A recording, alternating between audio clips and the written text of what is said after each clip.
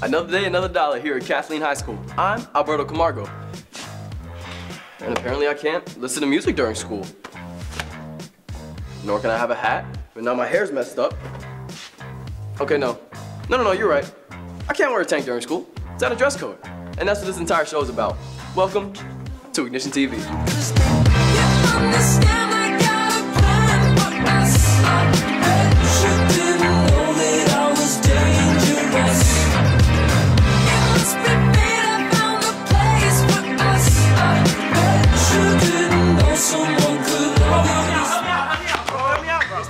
Bro, what's the problem? Bro, Obsoletia, bro, she's chasing me. For what, your hat? Yes. Then take it off. No, bro, I got a bad haircut. Oh, you gotta be kidding me. Bro, Get out of here. Man, help Get me out of here. Dude. Look, I don't have to worry about running into Officer Alicia because I'm in dress code. But for those of you who choose to violate dress code, take a look at what she does to violators. And let me tell you right now, it is not pretty. 2 out of 10 high school students do not follow the school dress code. That's 20% of the student body at Kathleen High School. You have the right to remain silent. Anything you say can and will be used against you when I am telling your parents. If we cannot reach a parent, one will be appointed to you. Congratulations, you just got yourselves a one-way ticket to the choice room for not following school dress code.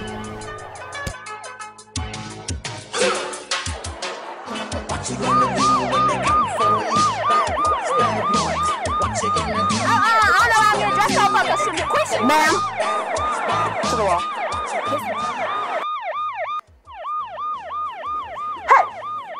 Are your pants on the ground? Pants on the ground. Looking like a fool with your pants on the ground. Put them pants up, boy. If you don't want your grandma wearing it, then don't wear it to school.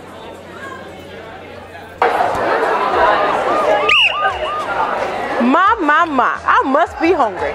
You got any tomato sauce to go with those spaghetti straps you got on? So remember, Kathleen, we have a dress code to abide by. So make sure you all abide. Now that you all know just exactly what will happen to you if you choose to violate the dress code, you may be asking yourself, well, I want to stay fashionable. You know, I still want to look good in school, but I don't want to violate the dress code. And I understand. You know, I do too. I mean, look what I'm wearing now. It's in dress code and it's fashionable. I could be wearing a shirt like this or a shirt like this. You see? A red polo, nice and fashionable, still in dress code, or even something like this. Still a nice shirt. And yes, I'm still in dress code. So let's find out how other Kathleen students stay in dress code while also staying nice and clean. Hi Kathleen, I'm Janae. In about 10 seconds, these hallways will be flooded with students either going to their classroom or to lunch. But I bet the #1 question this morning was, what am I going to wear?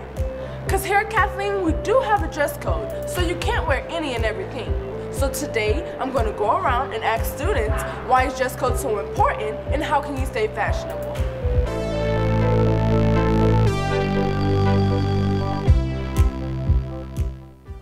I think dress code is important because although we want to express ourselves, we want to keep a professional attire throughout the school.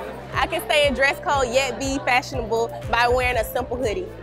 You can stay in dress code and still be fashionable by you can wear a simple Adidas jacket like me. You can be in dress code yet stay fashionable by presenting yourself and just wearing anything you would like, but still staying in dress code.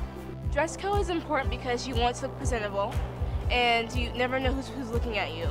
Stay in dress code and look fashionable by not dressing completely out of hand. You can keep your pants pulled up and just wear a nice shirt.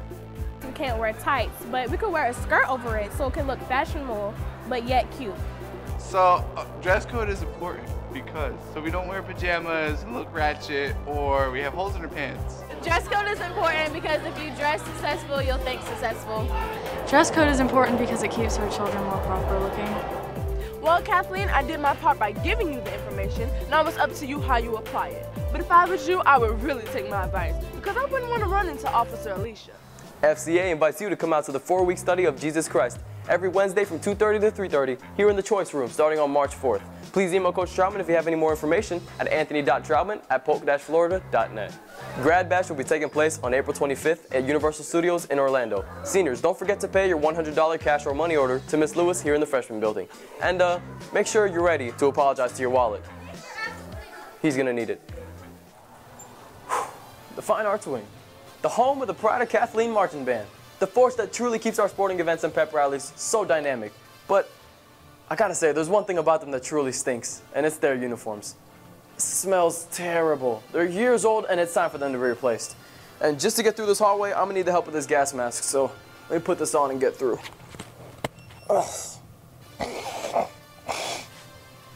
I don't think it worked.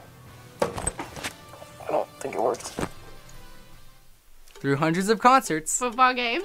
and even parades. But no, we're not talking about the band itself. We're talking about the uniforms and all their ripped up, overused, smelly glory. But it's okay, because the band this year has been working really hard to raise money to get the new uniforms. And we only need about, I don't know, $40,000? He said it. A fresh $40,000. But there is good news. So far, we've already raised $15,000. $15,000? I mean, that's not bad. And there's ways that all of us can help. So, before we tell you how you can help them, We're going to be telling you what the money's going towards. The money will buy new bibbers, New hats, new plumes, and new jackets. The band has already been doing a lot to raise money by doing things like having car washes, selling candy, or standing out in front of stores collecting donations. The main way you can help out the band is by donating. Any amount is welcomed and appreciated. You can take your money to Miss Kelly in the main office. Or you can take your money to Miss Ike in the Fine Arts Building. The band also has a GoFundMe campaign. To get to it, you just type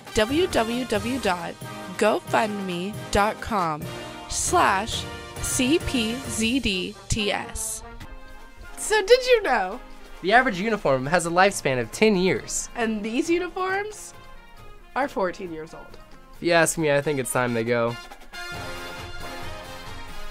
You know, Haley, it is important to remember that the school band is always there to give us pride and school spirit. That's why they're called the Pride of Kathleen Marching Band. So let's show a little bit of pride ourselves and help them out. Any donations are accepted. Hey, isn't practice about to start? We should get back to it.